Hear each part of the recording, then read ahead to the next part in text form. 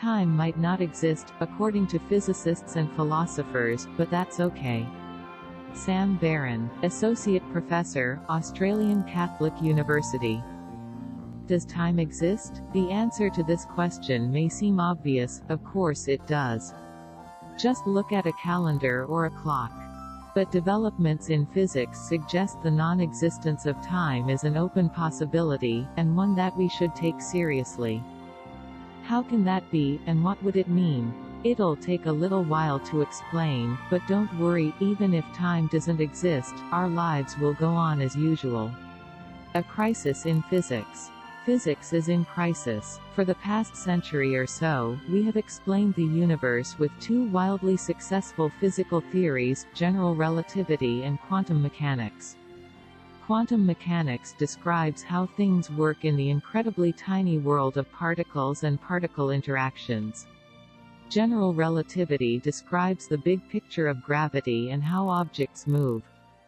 Both theories work extremely well in their own right, but the two are thought to conflict with one another. Though the exact nature of the conflict is controversial, scientists generally agree both theories need to be replaced with a new, more general theory. Physicists want to produce a theory of quantum gravity that replaces general relativity and quantum mechanics, while capturing the extraordinary success of both. Such a theory would explain how gravity's big picture works at the miniature scale of particles. Time in quantum gravity. It turns out that producing a theory of quantum gravity is extraordinarily difficult. One attempt to overcome the conflict between the two theories is string theory. String theory replaces particles with strings vibrating in as many as 11 dimensions. However, string theory faces a further difficulty. String theories provide a range of models that describe a universe broadly like our own, and they don't really make any clear predictions that can be tested by experiments to figure out which model is the right one. In the 1980s and 1990s, many physicists became dissatisfied with string theory and came up with a range of new mathematical approaches to quantum gravity. One of the most prominent of these is loop quantum gravity, which proposes that the fabric of space and time is made of a network of extremely small discrete chunks, or loops.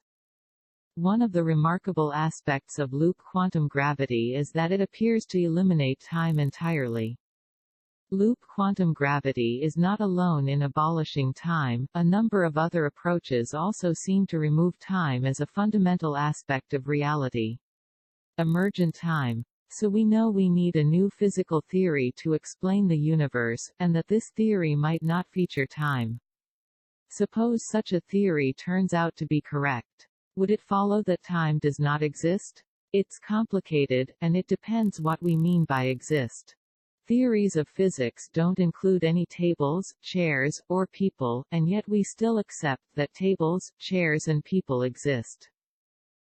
A person walking beneath a large clock swinging from a rope. If time isn't a fundamental property of the universe, it may still emerge from something more basic. Why? Because we assume that such things exist at a higher level than the level described by physics. We say that tables, for example, emerge from an underlying physics of particles whizzing around the universe. But while we have a pretty good sense of how a table might be made out of fundamental particles, we have no idea how time might be made out of something more fundamental. So unless we can come up with a good account of how time emerges, it is not clear we can simply assume time exists. Time might not exist at any level. Time and agency. Saying that time does not exist at any level is like saying that there are no tables at all.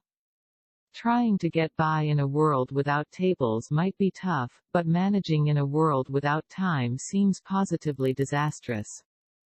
Our entire lives are built around time. We plan for the future, in light of what we know about the past. We hold people morally accountable for their past actions, with an eye to reprimanding them later on. We believe ourselves to be agents, entities that can do things, in part because we can plan to act in a way that will bring about changes in the future. But what's the point of acting to bring about a change in the future when, in a very real sense, there is no future to act for? What's the point of punishing someone for a past action, when there is no past and so, apparently, no such action? The discovery that time does not exist would seem to bring the entire world to a grinding halt. We would have no reason to get out of bed. Business as usual. There is a way out of the mess. While physics might eliminate time, it seems to leave causation intact, the sense in which one thing can bring about another. Perhaps what physics is telling us, then, is that causation and not time is the basic feature of our universe. If that's right, then agency can still survive, for it is possible to reconstruct a sense of agency entirely in causal terms. At least, that's what Christy Miller, Jonathan Tallant and I argue in our new book.